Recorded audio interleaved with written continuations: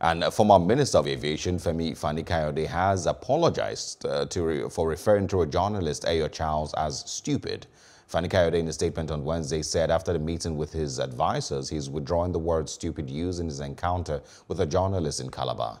The former minister, however, denied allegations that he was threatening to harm the Daily Trust reporter, as he remained a friend of the media and would be the last to seek to disparage those who are honorable and noble within its ranks. The former minister had come under heavy criticism for calling the reporter stupid during a press conference in Calabar, the Cross River State capital.